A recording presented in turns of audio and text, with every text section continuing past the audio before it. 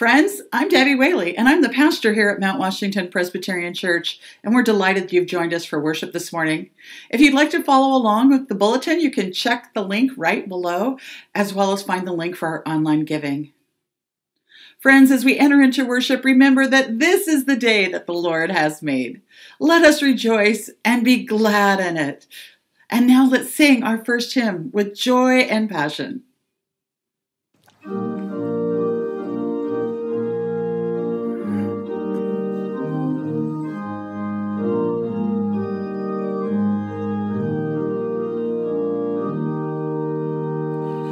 Because you live, O Christ, the garden of the world has come to flower. The darkness of the tomb is flooded with your resurrection power. The tomb has rolled away, and death cannot imprison. Oh, sing this Easter day, for Jesus Christ has risen, has risen, has risen, has risen.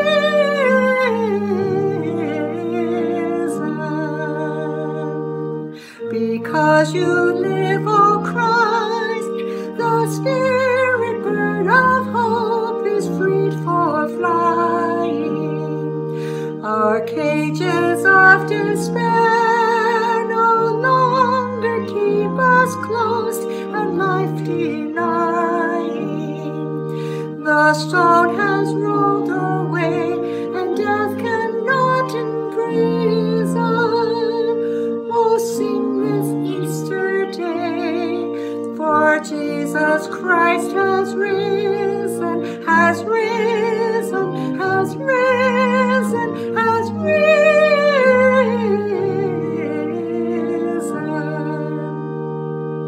Because you live, O Christ, the rainbow of your peace will span creation. The colors of your love will draw humankind to adoration.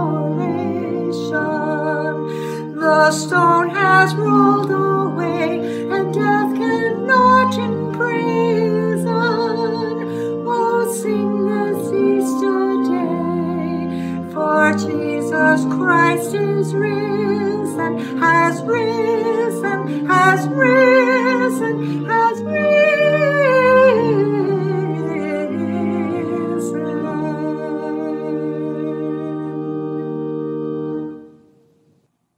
Hi, everyone. You know, when we think about what it means to worship, coming to God with the truth of our lives is an act of worship in itself.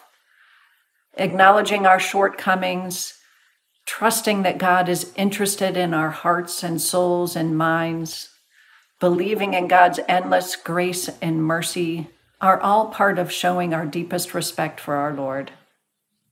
Let's pray. Gracious God, we know that when we gather for worship, however that may look, that we gather in reverence to you. And we know that the spirit of worship is meant to extend throughout each day. And yet, sometimes we lose our focus and place other values ahead of yours. You call us to hold fast to that which is good, but sometimes that can be hard. Help us to recognize the good that you have created in the world all around us. Call us to cling to you, to center us in these dizzying times. Remind us to worship you with all our heart and all our soul and all our might, and to show you our unquestioned devotion. This we pray in Jesus' name. Amen.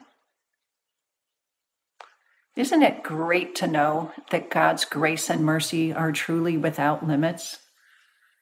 Friends, in all we do, we are forgiven and loved. Thanks be to God.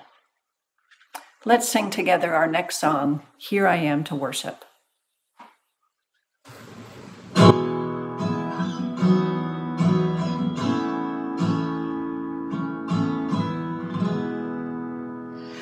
Light of the world, you step down into darkness. Open my eyes, let me see beauty that made this heart adore you. Hope of a life spent with you. So here I am to worship. Here I am to bow down. Here I am to say that you're my God. You're altogether worthy, altogether worthy, altogether wonderful to me.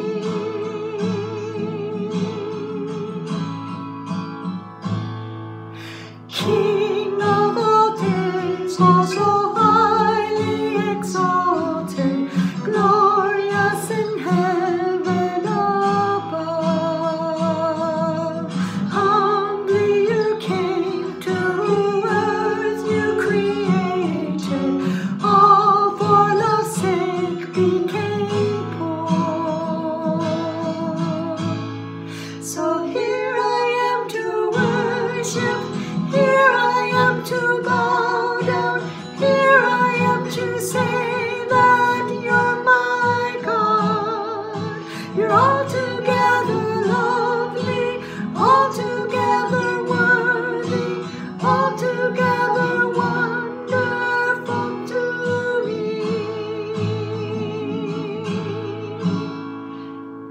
And I'll never know how much it cost to see my sin upon that cross. And I'll never know how much it cost to see my sin upon that cross.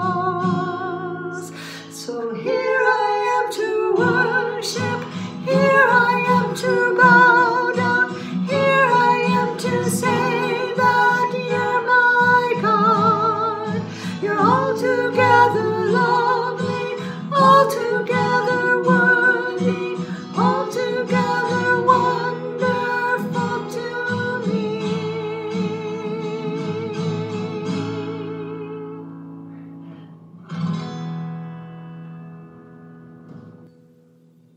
Hi kids! It's that time where you get to come on close to the screen, whether you're watching on your TV or your iPad or your phone, because this is the time for children. This is just for you.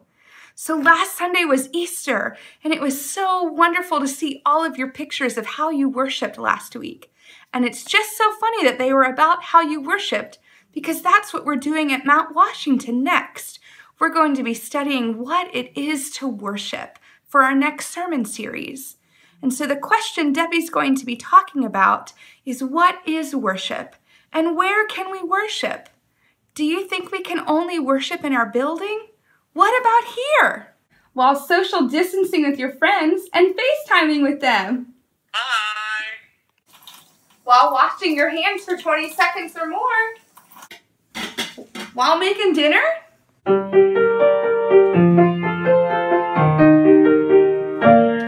While playing the piano? While loving on your mom? While working from home?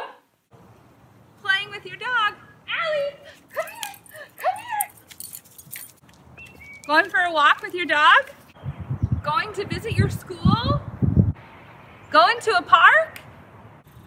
At the drive-thru at Grader's? How can I help you? Going to the grocery store? Pumping your gas? Going to the bank? Talking to your buddy Jill in the car? Hi. It's true. You can worship at the grocery store, pumping your gas, playing with your dog, or hugging on your mom. Because worship is not really about a building. It's really about how your heart is tuned to God. So remember, Whether you're visiting your school or walking your dog, you can worship God.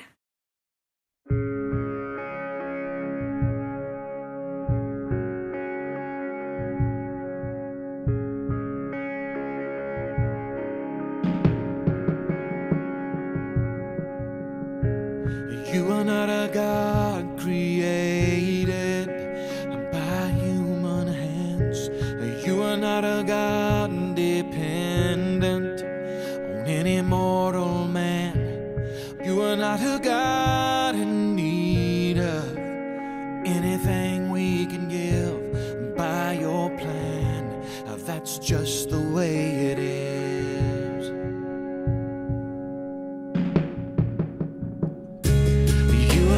God created by human hands. You are not a God dependent on any mortal man. You are not a God in need of anything we can give by your plan. That's just the way it is. You are God alone. Before time began, you were on your throne. You were God alone. And right now, in the good times and bad, you are on your throne. And you are God alone. You're the only God whose power none can contend. You're the only God whose name and praise will never end. You're the only God who's worthy of everything we can give. You are God, that's just the way it is. You are God alone from before time began. You were on your throne, and you were God alone. And right now, in the good times and bad, you are on your throne, and you are God alone. Unchangeable, unshakable, unstoppable. That's what you are. Unchangeable, unshakable, unstoppable. That's what you are. You are God alone from before time began. You were on your throne. You are God alone. Right now, in the good times and bad, you are on your throne. And you are God alone. Unchangeable, unshakable, unstoppable. That's what you are.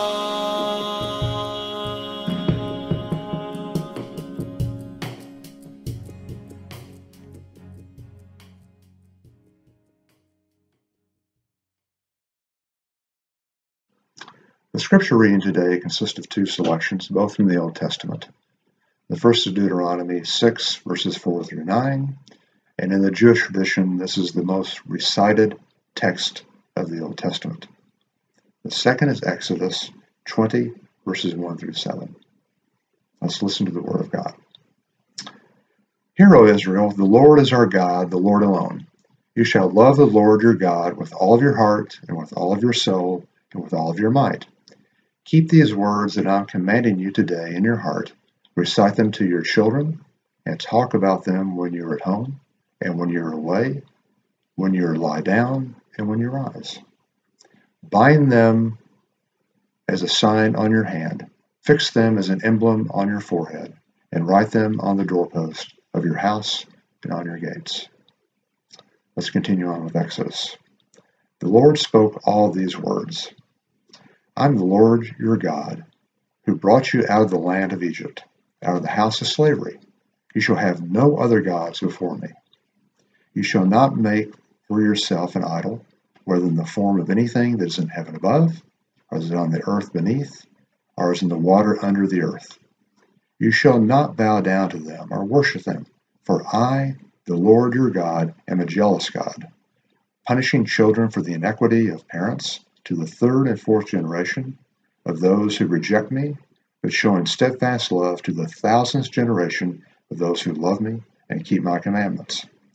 You shall not make wrongful use of the name of the Lord your God, for the Lord will not acquit anyone who misuses his name. Hear what the Spirit is saying to the church. Thanks be to God.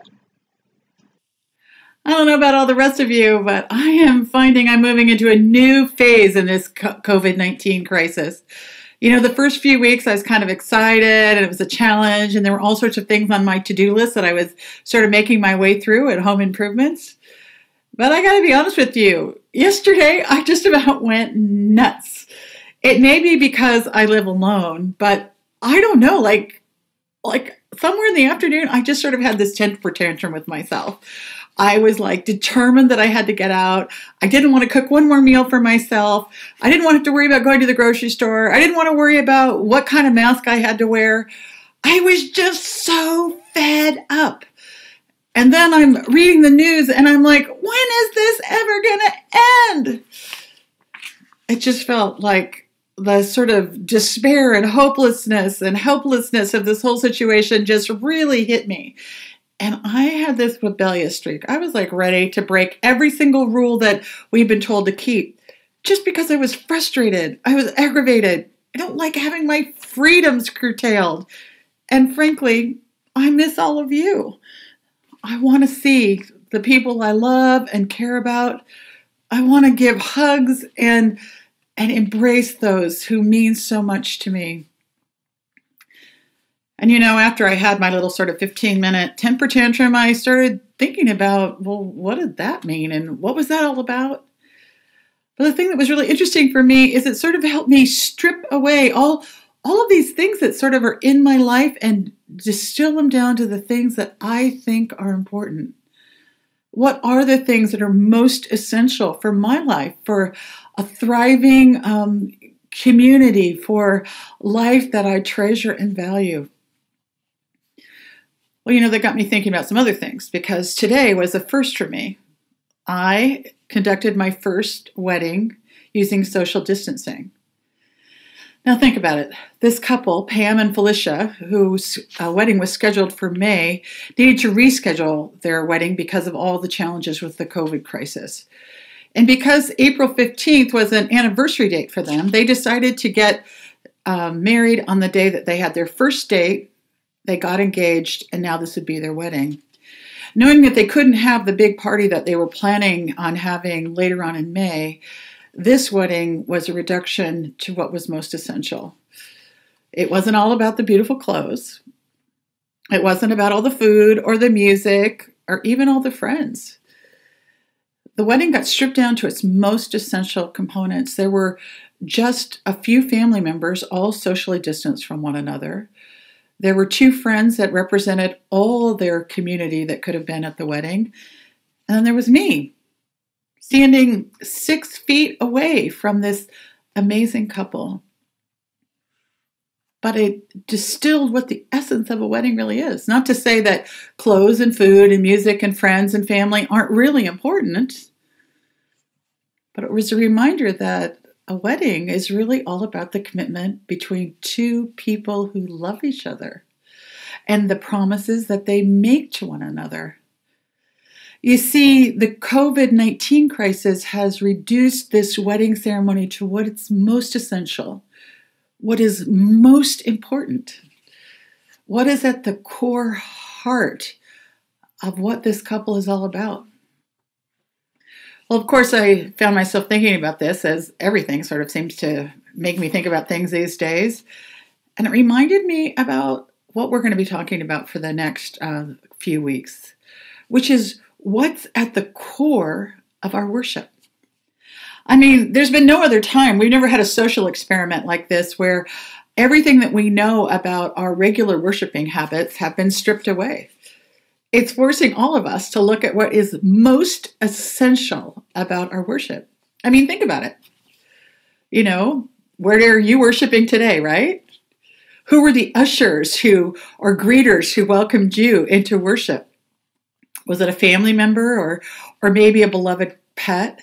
For me, it's cozying down in my favorite chair since I live alone. And that was what welcomed me and warmly invited me into worship. Coffee wasn't served by our Common Grounds ministry. Instead, coffee was in my favorite mug, made the way I love it, as I sat down to worship. You know, the worship was not with the big band that's playing or the organ or the choir. It's a more intimate and subtle experience doing this online. It's not about the greeting. It's not about any of it. All of this has made us think and consider what is most essential about our worship. Well, you know, it may feel like everything's changed, but to be really honest, it hasn't. The forms have changed. The methodology of delivery has changed. The people we share worship with may have changed. But at the core of what worship is all about, that hasn't changed one little bit. No, it hasn't. That's because the object of our worship is God. And God is still the thing that orients us and grounds us in our worship. As we looked at these verses today, these are some of the most important verses in all of the Jewish faith. Let me read to you again from Deuteronomy 6, verses 4 through 9. Where you see, this is the prayer that every Jewish person recites up to 4 times a day. Twice in the morning, once when they rise and one mid-morning, and then again in the evening, and then right before they go to bed. And you can understand why they do this when you hear this verse. In fact, let me give you an illustration. Whoop. Sorry about that. My visual aid fell down. This is a picture of a Jewish person. Let me get it right. A Jewish man, right? And what he's doing here is he is binding his phylacteries, or this very word of God, into something that's on his arm. You'll see it right there, right? That's a little box that contains scripture. And then up on his head right here, whoop, that is also a place where the scriptures are bound. Or perhaps you've seen it on the side of a door as you've entered a home of a Jewish person. As they enter, there's this little box, and that also contains scripture. It's called the mezuzah, and people often touch it as they enter into the house. That's because in this scripture, as you'll hear, God gives a command that is so important and says this is so essential that you should bind this to your head, to your hand, and affix this scripture or this wisdom to the doorpost. So listen to it. What's so important that God says we need to do all these things in our lives? Deuteronomy 6, starting with verse 4. Hear, O Israel, the Lord our God, the Lord alone. You shall love the Lord your God with all your heart, with all your soul, and with all your might. And keep these words that I am commanding you today in your heart. Recite them to your children. Talk about them when you're at home and when you stay away, when you lie down and when you rise. Bind them as a sign on your hand. Fix them as an emblem on your forehead, and write them on the doorposts of your house and your gates. You see, what is happening here is that in the polytheistic environment, which the Jewish people were a part of, the Israelite people were a part of them. Remember, they had just come out of Egypt with all their pantheon of gods. God is asking them to assert something so critical and so important for who they are as a people. First of all, that there's only one God. The Lord your God, Yahweh, is your God. And that God is God alone. In other words, all the rest of them are pretenders. It would be like saying, well, you went to a store and decided to worship a mannequin instead of having a relationship with a real person, right? It's like it was a false sense of God that God was asserting, there's no other God like me. I'm the real deal. I am the first and only, and I am the one that you're supposed to worship. I am the one where your life should be oriented. I am the one is true. And who was it that this God was? I mean, there are all sorts of things that they would have known already about God in this part of the story of the Old Testament. They would have known God as the God of all creation, the God who created the heavens and the earth and everything in it. They saw God as the one who was infinitely creative and also creative and loving towards them. The affirmation in the early parts of the scriptures are that we are made in the very image of God, and that is good. Unlike many of the other gods of that season where human beings were sort of enslaved to those understandings of God, what we see from the opening chapters of Genesis is that God chooses to have a relationship with humanity, one that is in partnership and one that is loving and caring. It's intimate, not impersonal. It's really a remarkable affirmation of God's provision and God's care, something, of course, that these early Israelites would have understood because they were a people that had been brought out of slavery in Egypt and were on their way to the promised land. But the second scriptures that we read today remind us of something else. You may have recalled that that was the beginning of the 10 Commandments, those great commandments that were given to Moses that were meant to be the sort of distillation of all of the law just down in these 10 commands. And the first of the 10 Commandments really have to deal with our relationship with God. The second 6 have to do more with the horizontal relationships that we have. Now, what God is saying in this verse is that I am the Lord your God, and you shall have no other gods before me. Don't make any idols or other images and worship them instead. And revere my name, reverence my name. Now, some think that the next one, the fourth commandment, which is keeping the Sabbath holy, may also deal with that orientation to God. But I actually believe it's that transition point about how we are to treat ourselves and one another and the rest of the commands that follow. Let's look at that vertical dimension, if you will, for a moment. What it says basically is that God is to be the orientation point of our lives. In other words, look up. Look up. The scriptures tell us that the heavens declare the glory of God. And in this, we are supposed to see the transcendence and the magnificent qualities of God. Not unlike the early Israelites, we're to pay attention to God's care and provision, God's majesty, God's glory. And that is a function of us looking up, looking out beyond ourselves, acknowledging that there is a being, a God who holds us that is bigger than ourselves. But that vertical dimension also has another quality, doesn't it? It's a vertical dimension that also runs through us. It's the Spirit of God, or as Paul describes it as, we are the temple of the Holy Spirit. It's where God chooses to dwell, and in that vertical dimension, it goes down deep. It grounds our very being. It helps us know who we are and whose we are. The who we are, of course, is that each one of us is beloved. Each one of us has been crafted in the image of God, and God takes delight in each one of us. God's dressed us with amazing gifts. God is the one who gives us purpose and meaning to our lives. God's the one who values us. So we look up to see this amazing God and see the nature of God's very character, magnificence, majesty, and glory. And at the same time, that vertical dimension goes deep within each one of us and reminds us of who we are and that ultimately we belong to God. Now, you see, the reason why this is so important is that it's really easy for us, isn't it, to get really obsessed with sort of the horizontal relationships. And those are where the next 6 commandments come in. And what God is basically warning the Israelite people and warning us here in these scriptures is that when we let the horizontal dimensions of our life, in other words, the idol worship in our lives, the letting other things crowd into our understanding and experience of God, these things can distort when we start here. We can't start on the horizontal plane of how we treat one another or our morals or our ethics. Instead, we have to start with the vertical, the understanding of who God is and the nature of every human being. That's the core of what worship is.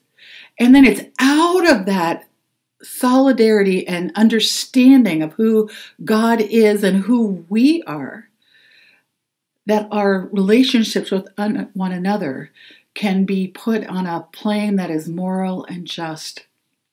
You see, if we start with just this horizontal plane first, we start with just the relationships, then it's really relative. We're finding that all over the world today, right? That's sort of the insight of the early 20th century, is the relativism of who gets to decide what's right or what's wrong. When we start with human beings and human relationships as first, morals, ethics, all those things become relative to whatever the culture says they happen to be. But that's not at all what we know that God is calling us to do. Because when we orient ourselves on that plane, there are some seductions that may happen, some idols that may be created.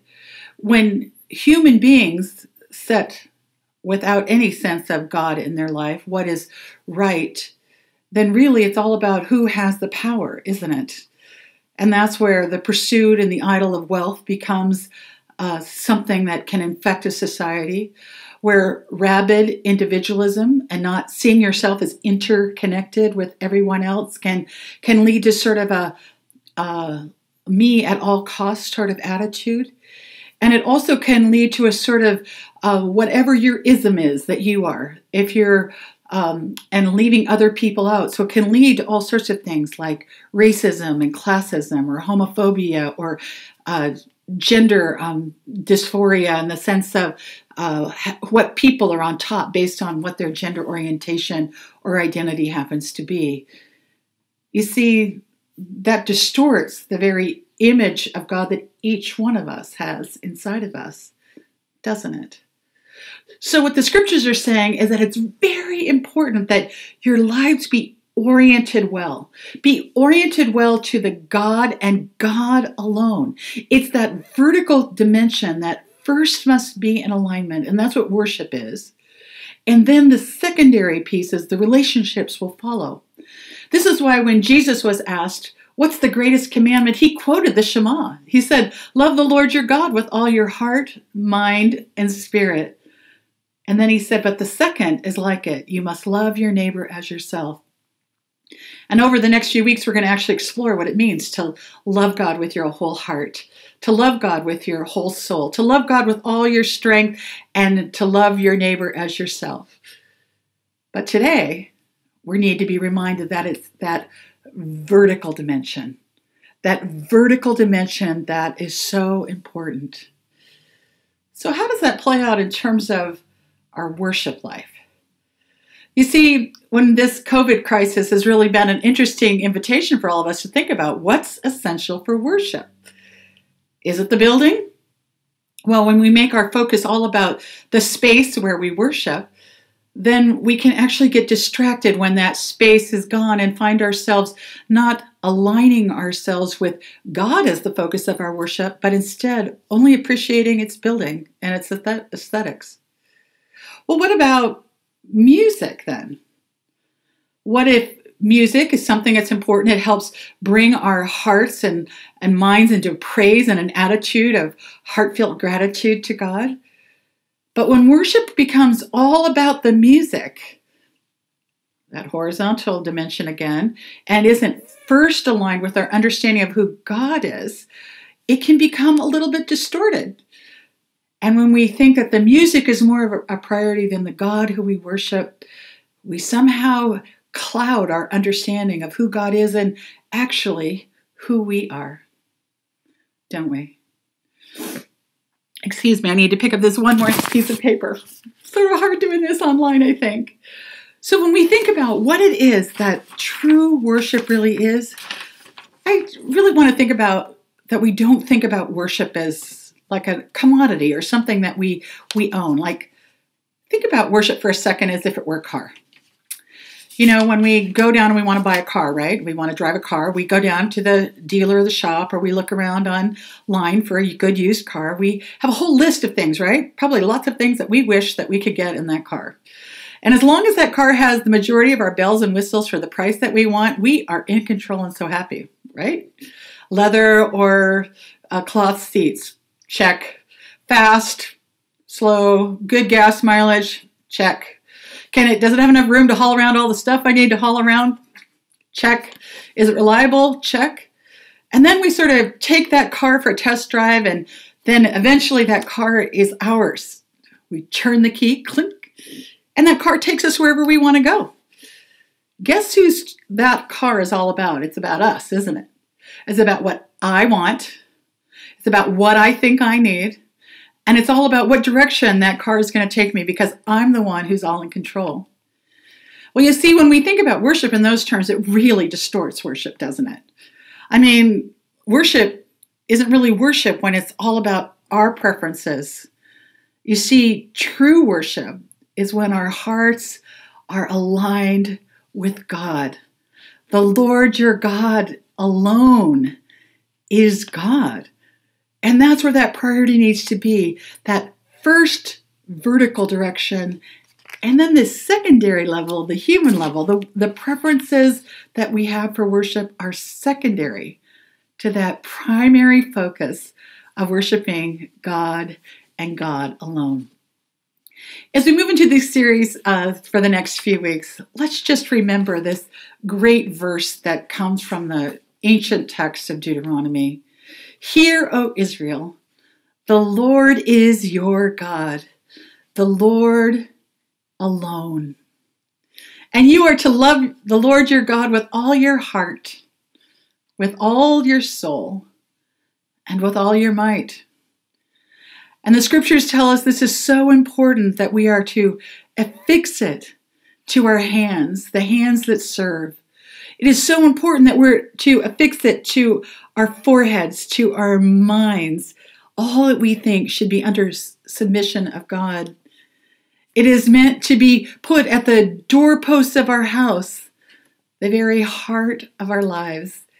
And it encourages us to train our children to love God as passionately and as completely as we can. For the 10 Commandments start this way. The Lord your God, have no other gods before him. Let us worship God and God alone. Amen.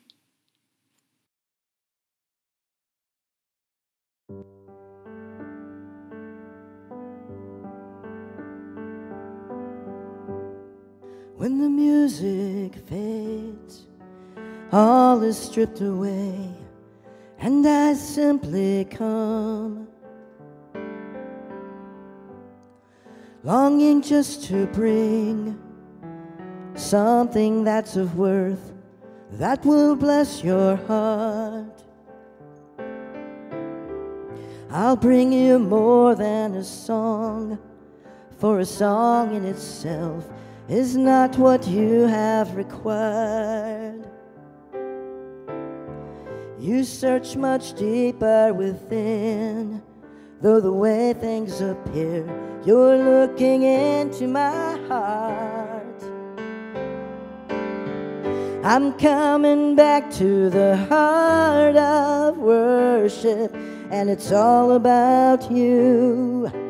All about you, Jesus. I'm sorry, Lord, for the thing I've made it, when it's all about you.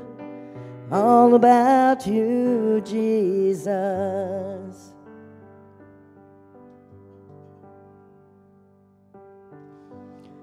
King of endless worth, no one could express how much you deserve.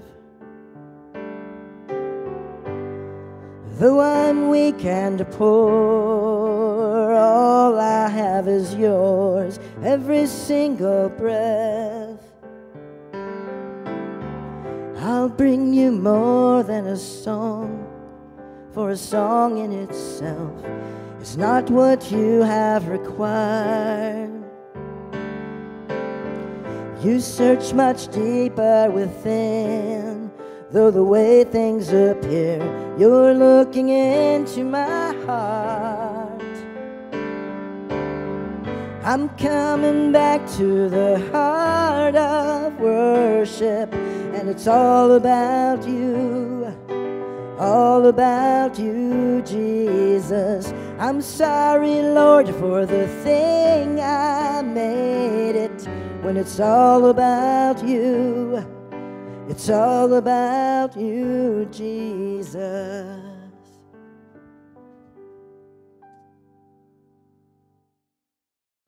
This morning, our prayer comes to us in the form of a bidding prayer. At the end of each statement, I will say, Lord, in your mercy, and you will respond with, hear our prayers. Lord, in your mercy, hear our prayers. Let's pray. Adonai Elohim, God of Abraham and Isaac, of ancient promises and prophecies, hear your children pray this morning. We pray for the doctors, the nurses, the janitors, the food delivery people, all people who work in the medical field. We pray for their strength, perseverance, and love as they battle COVID-19. Lord, in your mercy, hear our prayers. We pray for the scientists, the researchers who continue to lead us towards a vaccine. Lord, in your mercy, hear our prayers. We pray for our country and its leaders as they lead by example and show us how to live in isolated times. Lord, in your mercy, hear our prayers.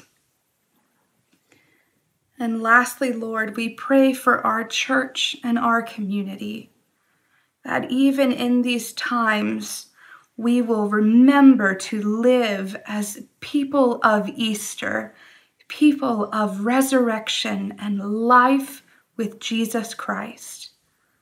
Lord, in your mercy, hear our prayers. We pray all of these things in the powerful name of Jesus, who taught us to pray, saying, Our Father in heaven, hallowed be your name. Your kingdom come, your will be done on earth as in heaven. Give us today our daily bread. Forgive us our sins as we forgive those who sin against us.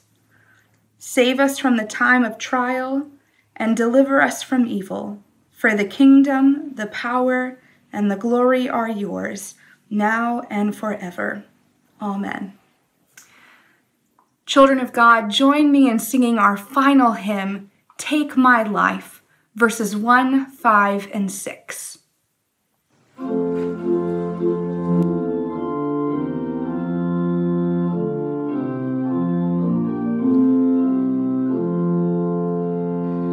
Take my life and let it be consecrated, Lord, to thee. Take my moments and my days, let them flow in ceaseless praise. Let them flow in ceaseless praise. Take my will and make it thine. It shall be no longer mine. Take my heart, it is thine own.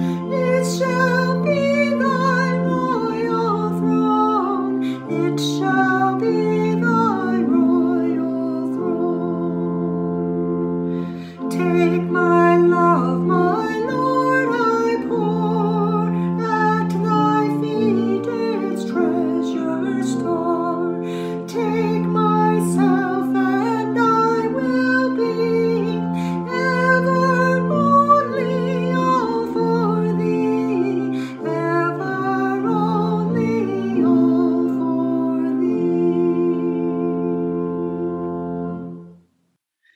My friends, I want to give you this benediction today. The benediction is from Ephesians 3:16 through 19. I pray that according to the riches of his glory, God may grant that you may be strengthened in your inner being with the power of his Spirit, that Christ may dwell in your hearts through faith as you are being rooted and grounded in love. And I pray that you have the power to comprehend with all the saints what is the breadth and length and depth, and to know the love of Christ that surpasses knowledge, so that you may be filled with the goodness of God. Amen.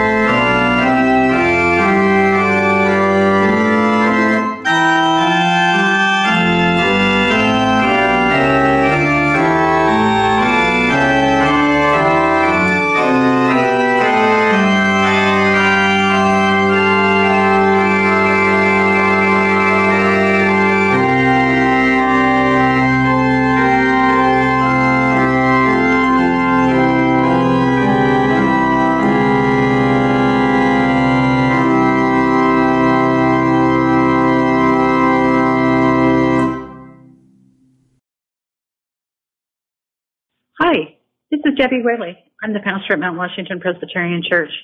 We're so glad you joined us for worship this morning. If you'd like to give online, click the link below. Have a great day.